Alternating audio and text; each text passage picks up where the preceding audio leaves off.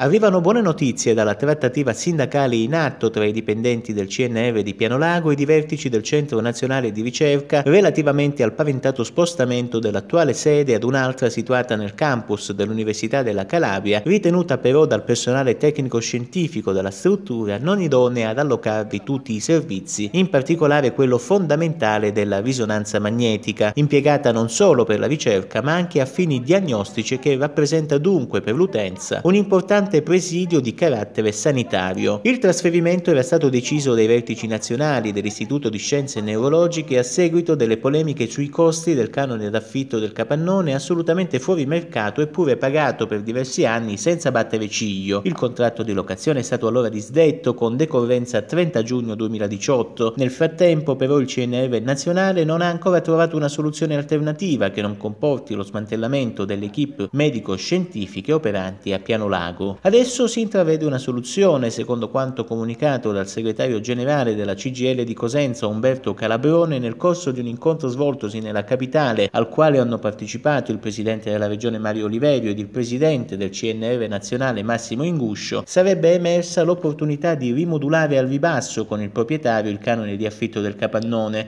così da scongiurare il trasferimento. In ogni caso Oliverio si è impegnato a reperire, nell'eventualità che la trattativa non dovesse andare a buon fine, una soluzione alternativa consona. Ogni dubbio sarà sciolto entro il 10 giugno, data entro la quale dovrebbe essere sottoscritto il nuovo contratto. Salvatore Bruno per la CNews 24.